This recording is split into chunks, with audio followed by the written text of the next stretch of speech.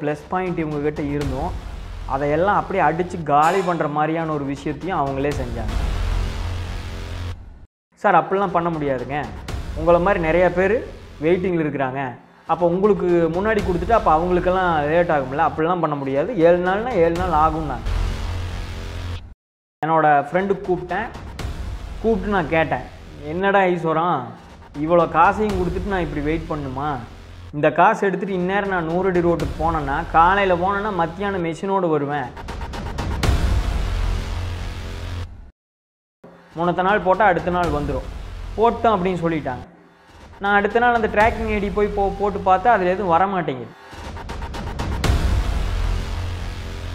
இதனுடைய ஃபீட்பேக்காக நீங்கள் எடுத்துக்கோங்க.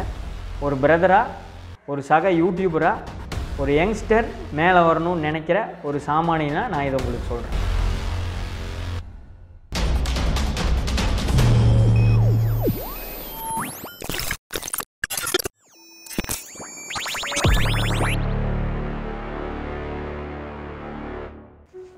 வணக்கம் and welcome to Coimbatore junction. எல்லோரும் எப்படி இருக்கீங்க? நான் ரொம்ப நல்லா இருக்கேங்க.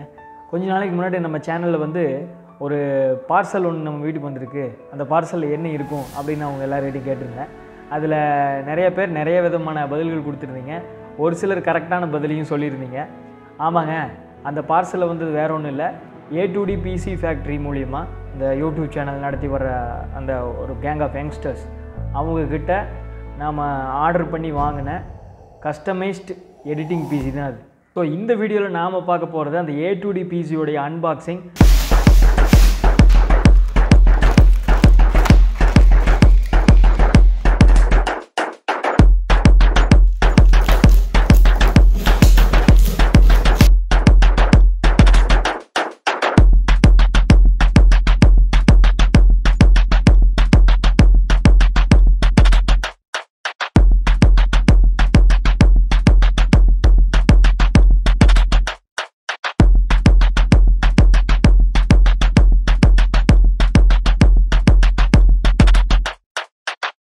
A2D PC Factory அவங்கக்கிட்ட எனக்கு ரொம்ப பிடிச்ச விஷயங்கள் என்னென்ன, பிடிக்காத ஒரு விஷயம் என்ன அப்படிங்கிறத பற்றியும் இந்த வீடியோவில் நான் பார்க்க போகிறோம்.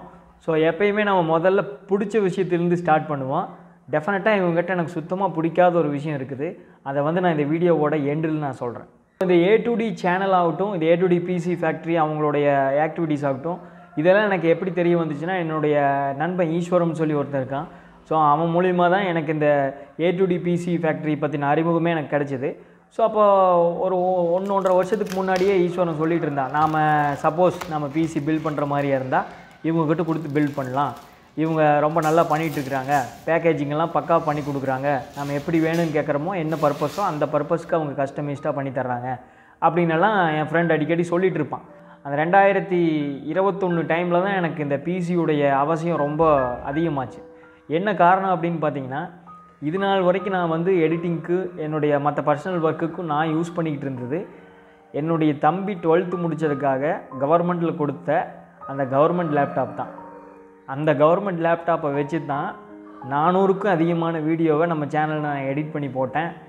எல்லா விதமான விஷயமே நான் அந்த லேப்டாப்பில் தான் பண்ணிகிட்டு இருந்தேன். ஒரு கட்டத்தில் எனக்கு அது ஒரு விரக்தி ஏற்படுத்துகிற அளவுக்கு அந்த லேப்டாப் ஸ்லோவாகிடுச்சு. ஒரு வீடியோ ஒன்று எடிட்டிங் போட்டால் கிட்டத்தட்ட அது எக்ஸ்போர்ட் ஆகி இதாகிறதுக்கு ஒரு நாள் 1.5 நாளெல்லாம் ஆகும். அதனாலேயே நான் என்னோடய வீடியோவோட கிளாரிட்டியெல்லாம் கம்மியாக வச்சு எக்ஸ்போர்ட் பண்ணிகிட்டு இருப்பேன், சீக்கிரமாக எக்ஸ்போர்ட் ஆகணும் அப்படிங்கிறதுக்காக. அப்புறம் நாமளும் இப்படியே போயிட்டுருக்கிறோமே, நம்ம வியூவர்ஸ் அதிகமாகிட்டே இருக்கிறாங்களே, அப்போ அவங்களுக்கு நாம் என்ன செய்கிறோம், திருப்பி என்ன செய்கிறோம், ஒரு குவாலிட்டியான ஒரு வீடியோவை எக்ஸ்போர்ட் பண்ணணும், அடிக்கடி டக்குன்னு வீடியோ எடிட் பண்ணி ரெகுலராக வீடியோஸ் அப்லோட் பண்ணணும். அப்படிங்கும்போது தான் நமக்கு இந்த பிசிக்கு உண்டான தேவையே நமக்கு முதல்ல வருது. அப்போ நான் சரின்னு சொல்லி நண்பங்கிட்டையும் பேசிட்டு, சரிப்பா ஆர்டர் அவங்களுக்கு கொடுத்துடலாம், ஆன்லைனில் அவங்களோட நம்பர் எடுத்து நான் அவங்கள காண்டாக்ட் பண்ணி என்னோடய பிசி ஆர்டரை ப்ளேஸ் பண்ணேன். அவங்கக்கிட்ட பேசின போது அவங்களே தெளிவாக என்கிட்ட கேட்டாங்க, உங்களுக்கு என்ன பர்பஸ்க்காக இது தேவைப்படுது இந்த மிஷினு அப்படின்னு கேட்டாங்க. நான் கொஞ்சம் ஹை குவாலிட்டி வீடியோஸ் எல்லாம் எடிட் பண்ணுவேன், ஹை குவாலிட்டி வீடியோஸ் நான் அப்லோடும் பண்ணுவேன். யூடியூபருங்க, ஒரு சின்ன லெவல் யூடியூபர், எனக்கு இந்த பர்பஸ்க்கு வேணும்னு சொன்னேன். அதுக்குண்டான அழகான 2 ஸ்பெக்கு அவங்களே கொடுத்தாங்க. இன்டெல் ப்ராசஸரோட ஒரு ஸ்பெக்கு நான் கேட்டேன், AMD ப்ராசஸரோட ஒரு ஸ்பெக் நான் கேட்டேன். இன்டெல் ப்ராசஸரோடு அவங்க கொடுத்த ஸ்பெக் வந்து பார்த்திங்கன்னா கிட்டத்தட்ட 90,000 கிட்ட ஆகுது. அந்த ஒரு பிசி பில்ட் பண்ணுறதுக்கு, அந்த ஒரு CPU கம்ப்ளீட் CPU பில்ட் பண்ணுறதுக்கு 90,000. ஸோ AMD ப்ராசஸரோட பில்ட் பண்ணுறதுக்கு 73,000க்கு அவங்க கொட்டேஷன் கொடுத்தாங்க. கவர்மெண்ட் லேப்டாப் வச்சு உட்காந்துருந்த ஃபைலுக்கு இது ஒரு பெரிய தொகை தான். 70,000 90,000க்கு ஒரு பெரிய தொகை தான். அதே மாதிரி சொந்தமாக ஒரு கம்ப்யூட்டர் இந்த மாதிரி மெஷின் பில்ட் பண்ணுங்கிறது என்னோடய ரொம்ப நாள் கனவு. அதனால் எப்படியாச்சும் அதை வாங்கிடணும்னு நான் இதாக தான் இருந்தேன். நான் அவங்ககிட்ட சொல்லும்போதே சொன்னேன், நீங்கள் இது சொல்லுங்கள், நான் அமௌண்ட் ரெடி பண்ணிவிட்டு வருவேன்னு சொல்லி. பிப்ரவரி 15 வாக்கில் நான் இந்த ஸ்பெக்கை கேட்டுட்டு மார்ச் 31 தான் போயிட்டு நான் ஆர்டர் ப்ளேஸ் பண்ணேன். யங்ஸ்டர்ஸ், ஒரு இளம் வயதினர், அவங்க வந்து சிறப்பாக ஒரு விஷயத்தை செஞ்சுட்டு வராங்க, அதுக்கு டெஃபினட்டாக நம்ம சப்போர்ட் பண்ணணும் அப்படிங்கிற ஒரு எண்ணம். ஒரு மெயினான ஒரு காரணம் என்னென்னா, அவங்களும் நம்மளை மாதிரி ஒரு யூடியூபருக்கு ஒரு ஆதரவு வேண்டாமாண்ணே அப்படிங்கிற அந்த ஒரு விஷயத்தினாலையும், அவங்க ஒரு யங்ஸ்டர் அப்படிங்கிற ஒரு இதனாலையும், என்னுடைய நண்பன் அவங்கள பற்றி கொடுத்த அந்த மதிப்புனாலையும் இந்த ஆர்டரை நம்ம அவங்களுக்கே கொடுத்தோம். AMD ப்ராசஸரும் இன்டெல் ப்ராசஸரும் ரெண்டு கிட்டத்தட்ட சேம் பர்ஃபார்மன்ஸ் தான். அதனால் நான் AMD ப்ராசஸரோடு அவங்க கொடுத்த அந்த 73,000 ரூபா ஸ்பெக்கையே நான் வந்து ஓகே பண்ணேன். அவங்ககிட்ட எனக்கு ரொம்ப பிடிச்ச முதல் விஷயம் என்னென்னா, அவங்களுடைய ப்ரொஃபஷனலிசம். அந்த ஆர்டர் எடுக்கிறதாகட்டும், அந்த ஸ்பெக் அவங்க நமக்கு ஷேர் பண்ணதாகட்டும், பக்காவாக அப்படியே லைன் பை லைன் பக்காவாக போட்டு இந்த காம்பனண்ட் இந்த விலை டோட்டல் இவ்வளோ அப்படின்னு எல்லாமே பக்காவாக போட்டாங்க. ஈவன் பேமெண்ட் வாங்கும்போதும் கூட பேமெண்ட் நாம் அனுப்பின உடனே இமிடியேட்டாக நமக்கு ஒரு ரெசிப்ட் வருது. நம்மளோட இமெயிலுக்கே ஒரு ஆட்டோ ஜெனரேட்டட் ரெசிப்ட் மாதிரி payment has been received, thank you for this அப்படிங்கிற மாதிரி ஒரு மெயில் கூட வந்துச்சு. ப்ரொஃபஷனலாக இருந்தது. அண்ட் ரெண்டாவது விஷயம் வந்து, நான் அந்த ஸ்பெக் அவங்ககிட்ட கேட்டது வந்து பிப்ரவரி 15ஆம் தேதி கிட்ட கேட்டேன். அதுக்கப்புறம் மார்ச் 31 கிட்ட தான் நான் போய் அதை ஆர்டரை ப்ளேஸ் பண்ணுறேன். அப்போ நான் கேட்டேன், இந்த மாதிரி என்னங்க இது பிசி ப்ரைஸெல்லாம் இப்போ இறங்கிட்டு இருக்குதுங்கிறாங்க, இப்போ நான் கேட்ட ஸ்பெக்குக்கு ஏதாவது கம்மி பண்ணுவீங்களா அப்படின்னு கேட்டேன். ஆமாங்க, ப்ரைஸ் எல்லாம் கொஞ்சம் மாறி இருக்குது அப்படின்னு சொல்லி 73,000க்கு சொன்ன அந்த ஸ்பெக்கை வந்து 70,000க்கு எனக்கு பண்ணி கொடுத்தாங்க. அந்த அன்றைய கரண்ட் ப்ரைஸுக்கு. அவங்களுடைய உண்மை எனக்கு பிடிச்சிருந்தது.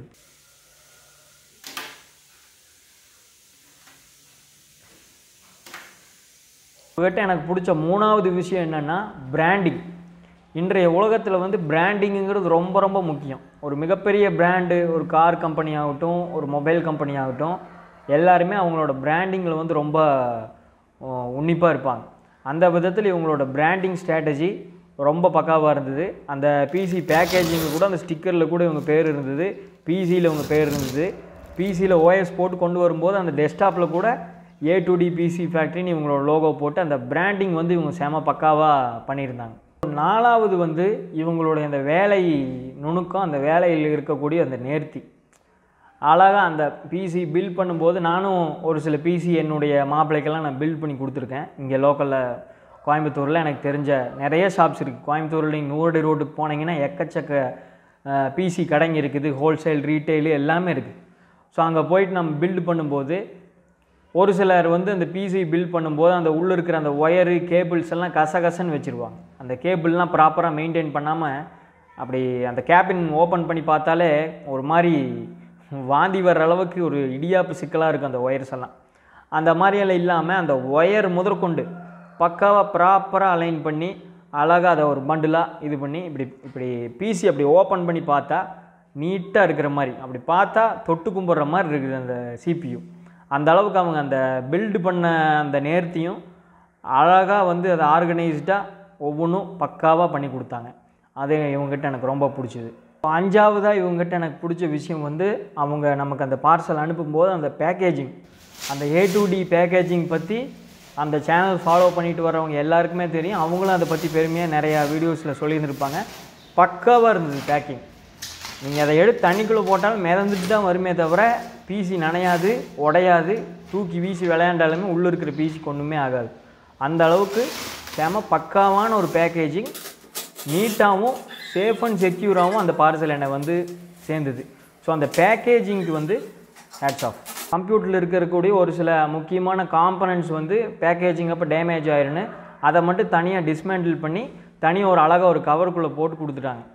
அதே மாதிரி உள்ள அந்த ரேம் ஸ்பேஸுக்கும் அந்த ஹார்ட் டிஸ்க்கு அந்த கேப்பு கிராஃபிக்ஸ் கார்டுக்கும் ரேம் ஸ்பேஸ்க்கு இருக்கிற இடத்தையெல்லாம் அழகாக உள்ள தெர்மாக்கோல் மாதிரி இருக்கிற அந்த ஒரு போர்டு வச்சு ஃபில் பண்ணி பக்காவாக கொடுத்தாங்க. அந்த ப்ளூடூத் ஆண்டனா, வைஃபை ஆண்டனாவையெல்லாம் தனியாக அன்ஸ்க்ரூ பண்ணி கொடுத்துட்டாங்க. நீங்கள் இங்கே வந்து ஸ்க்ரூ பண்ணிக்கிட்டோம், ஏன்னா ட்ராவல் டைமில் எதுவும் பிரேக் ஆகிடக்கூடாது அப்படிங்கிறதுக்காக. ஈவன் அந்த ஸ்பெக் சொல்லும் போது இப்போ ஒரு கம்ப்யூட்டருக்கு உண்டான ஸ்பெக்கில் எந்தெந்த ஸ்பேர்ஸ் போட்டால் பெஸ்ட்டாக இருக்கும், எந்தெந்த ஸ்பேர்ஸ் வந்து காஸ்ட் எஃபெக்டிவாக இருக்குங்கிறத. ஏன்னா அவங்களுக்கு தெரியும் நிறையா பிசி பில்ட் பண்ணுறனால இது கொடுக்குற காசுக்கு உண்டான பர்ஃபார்மன்ஸ் இது கொடுக்குமா, கொடுக்குற காசுக்கு இது ஒர்த்தா அப்படிங்கிறது தெரிஞ்சு உங்களோட யூஸுக்கு இது போதுங்க அப்படிங்கிற மாதிரி கஸ்டமைஸ்டாக நம்ம யூஸ் என்னமோ அதுக்குண்டான நம்ம பட்ஜெட் என்னமோ அதுக்குள்ளே அப்படிங்கிறது. இப்போ இதே 70,000 ரூபா பிசி செய்கிற இதே வேலையை ஒரு 4 லட்ச ரூபா பிசியும் செய்யும். அந்த 4 லட்ச ரூபா பிசி செய்கிற வேலையை 40,000 ரூபா பிசியும் செய்யும். ஆர்டர் கொடுக்குறவங்களோட மைண்ட் செட்டை பொறுத்து அவங்களோட பர்பஸை பொறுத்து தான். ஸோ அப்போ நம்ம பர்பஸுக்கு எந்த ஒரு அமௌண்ட்டில் என்ன ஒரு ஸ்பெக்கில் போட்டால் கரெக்டாக இருக்குமோ அதை கரெக்டாக அவங்க சஜஸ்ட் பண்ணாங்க. அவங்க சஜஸ்ட் பண்ணபடியே அதோட பர்ஃபார்மன்ஸ் ஒரு துளி கூட மாறாமல் பக்காவாக இருந்துச்சு. உங்கள்கிட்ட எனக்கு பிடிச்ச இன்னொரு விஷயம் என்னென்னா, அந்த பில்ட் பண்ணுற பிசியை ப்ராப்பராக டெஸ்ட் பண்ணி அதை ரன் பண்ணி அதுக்குண்டான பெஞ்ச் மார்க்கிங்கெல்லாம் கரெக்டாக இருக்கா என்ன ஏதுங்கிறதெல்லாம் பார்த்து அந்த ரிப்போர்ட்டை கூட நம்மக்கிட்ட ஷேர் பண்ணிவிட்டு தான் அதுக்கப்புறமா தான் பிசி நம்மக்கிட்ட கொடுக்குறாங்க.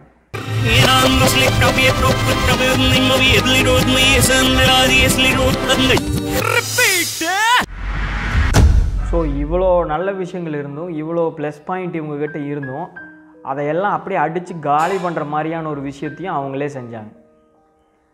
எனக்கு வந்து எதுக்குடா இந்த ஆர்டரை இவங்ககிட்ட கொடுத்தோம் அப்படிங்கிற ரேஞ்சுக்கு நான் யோசிக்கிற அளவுக்கு ஒரு விஷயத்தையும் இவங்களே செஞ்சாங்க. அப்படி எனக்கு தோன்றதுக்கு என்ன காரணம்னா, இந்த பிசியை பில்ட் பண்ணி அவங்க எங்கிட்ட ஒப்படைக்கிறதுக்கு அவங்க எடுத்துக்கிட்ட நேரம். இந்த பிசி ஆர்டரை நான் அவங்களுக்கு கொடுத்து அந்த அட்வான்ஸ் பேமெண்ட் பண்ண நாள் பார்த்திங்கன்னா மார்ச் 31. 20,000 நான் அட்வான்ஸ் பண்ணிட்டேன். இந்த மாதிரி பிசி பில்ட் பண்ணிடுங்க, நீங்கள் எப்போ கேட்டாலும் மீதி அமௌண்ட் நான் போட்டுருவேன், எனக்கு முடிஞ்ச வரைக்கும் சீக்கிரமாக இதை பில்ட் பண்ணி கொடுங்க, ஏன்னா கம்ப்யூட்டரே இல்லைங்க. ஏன்னா ஒரு பக்கம் நீங்கள் வேறு வீடியோ வர்றதில்ல, ஏன் என்ன ஏதுன்னு கேள்வி கேட்டே இருக்கீங்க. நான் இந்த கவர்மெண்ட் லேப்டாப்பில் வச்சு எடிட் பண்ணேன்னா எனக்கு வாழ்க்கையே வெறுக்குது. நாம் வந்து வேலை நேரம் போக மீதி நேரத்தில் தான் இந்த யூடியூபரில் உங்களுக்கு உதவியாக இருக்கிறக்காகவும் உங்களுக்கு ஒரு என்டர்டெயின்மெண்ட்டுக்காகவும் நாம் ஒரு சில இன்ஃபோடெயின்மெண்ட்டான வீடியோஸ் நம்ம சேனலில் பதிவிடுறோம். ஸோ அந்த மீதி நேரத்தில் பண்ணுறாங்க போது கவர்மெண்ட் லேப்டாப் வச்சு உட்காந்து எடிட் பண்ணோம்னா வாழ்க்கையே வெறுக்குது. 10 நிமிஷம் வீடியோ எக்ஸ்போர்ட் ஆகிறதுக்கு ஒரு நாள் 1.5 நாள் ஆகுதுங்க. அதனால் நம்ம இப்படி டைம் வேஸ்ட் பண்ணுறது வேஸ்ட்டு. புது மிஷின் என்னன்னாலும் சரி, புது மிஷினை வாங்குகிறோம், புது பிசியில் வச்சு நம்ம எடிட் பண்ணி வீடியோ போடுவோம், அது டக்குன்னு அது எக்ஸ்போர்ட் ஆகும்ல அப்படின்னு ஒரு எண்ணத்தில் தான் நான் இது ஆர்டர் ப்ளேஸ் பண்ணதே. நான் ஆர்டர் ப்ளேஸ் பண்ண அன்னைக்கே அவங்ககிட்ட ஒரு ரெக்வஸ்ட் வைக்கிறேன். இப்போ நான் உங்கள்கிட்ட என்ன பேசுகிறேன்னா இதே ஸ்லாங்கில் தான் நான் அவங்ககிட்ட பேசுகிறேன். சார் இந்த மாதிரி என்கிட்ட பிசி இல்லைங்க எடிட்டிங்க்கு, இப்போது முடிஞ்ச வரைக்கும் எனக்கு இது சீக்கிரமாக நீங்கள் பில் பண்ணி கொடுங்க, எவ்வளோ நாள் ஆகும்னு கேட்டேன்.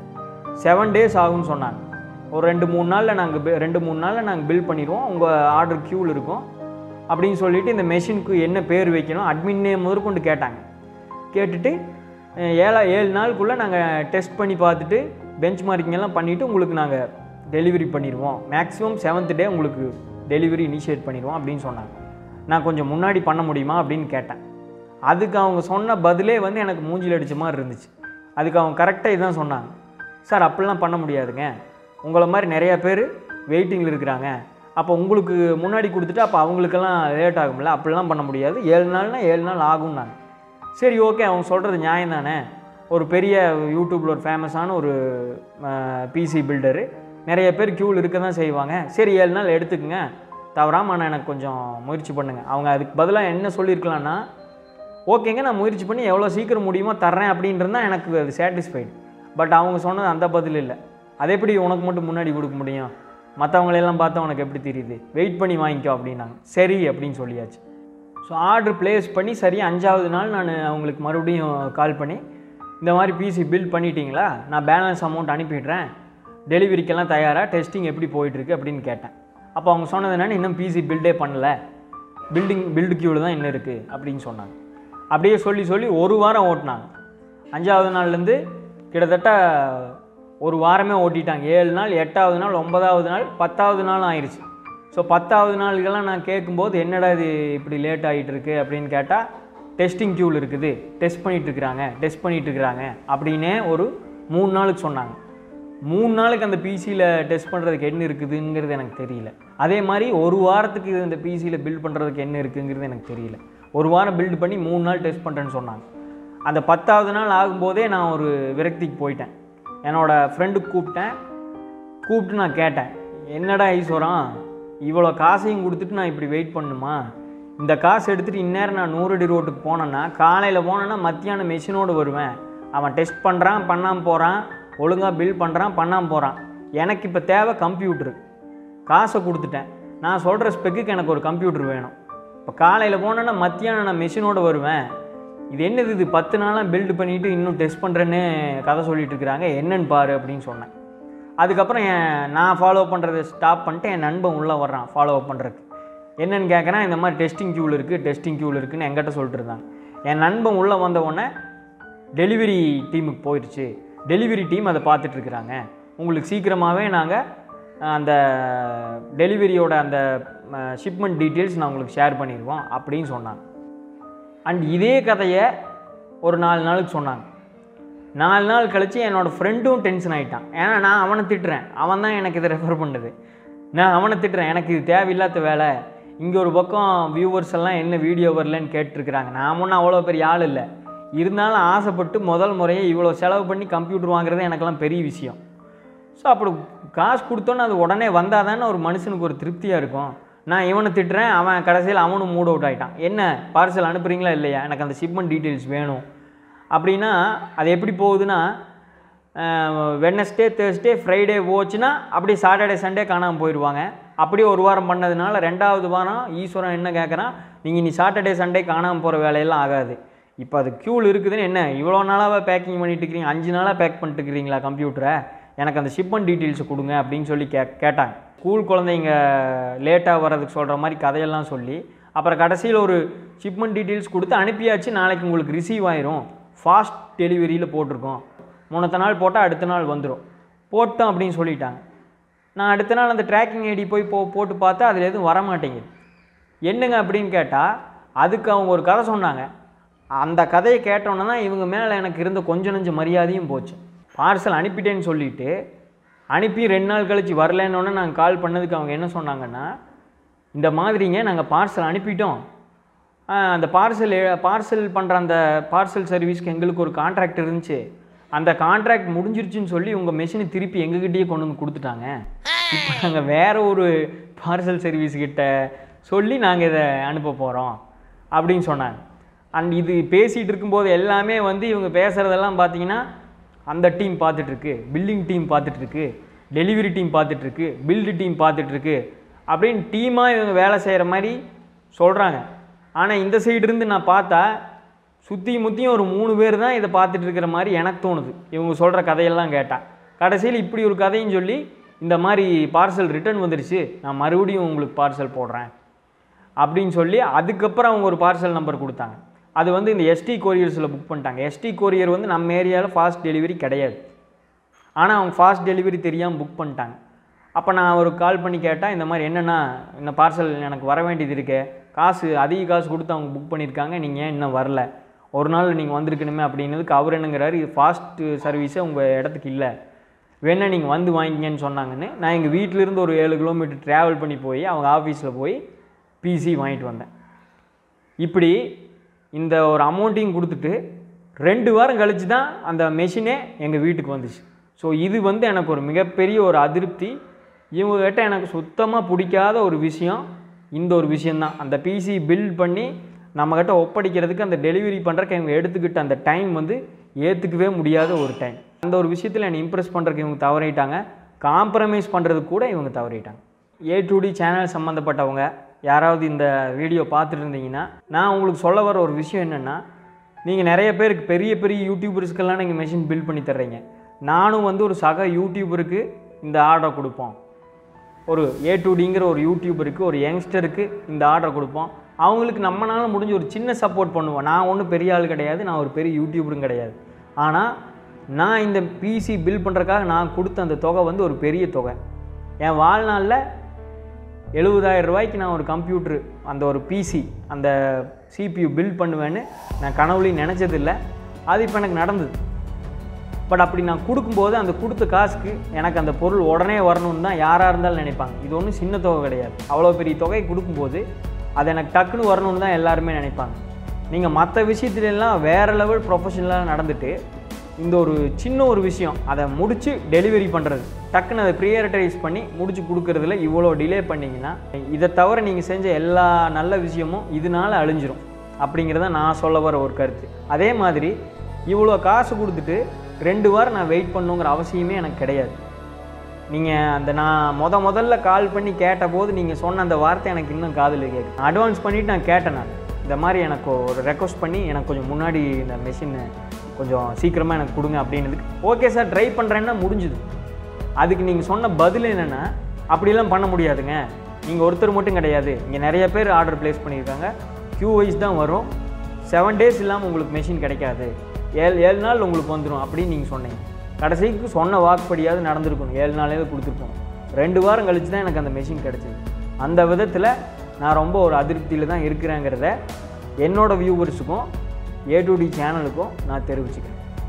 ஏன்னா இந்த ஒரு பிசி வாங்குறதுக்கு நான் எத்தனை நாள் 2000, 3000, 5000 சேர்த்து எவ்வளோ கஷ்டப்பட்டு அந்த காசை சேர்த்து நான் உங்கள்கிட்ட வந்தேங்கிறது எனக்கு தான் தெரியும், அது உங்களுக்கு தெரியாது. இப்போ கவர்மெண்ட் லேப்டாப் என் தம்பி வாங்கினது கூட இன்றைக்கி தேதிக்கு வாடா அப்படின்னா போய் அவன் நின்னான்னா வாங்கிட்டு வந்துடுவான், காலையில் போனான்னா மத்தியானம் வருவான். இதே காசோடு நான் 100 அடி ரோட்டுக்கு போனேன்னா காலையில் போனேன்னா மத்தியானம் கம்ப்யூட்டரோடு வந்துடுவேன் நான் வீட்டில். இதுக்கு 14 நாளுங்கிறது ரொம்ப ரொம்ப அதிகமான டைமு.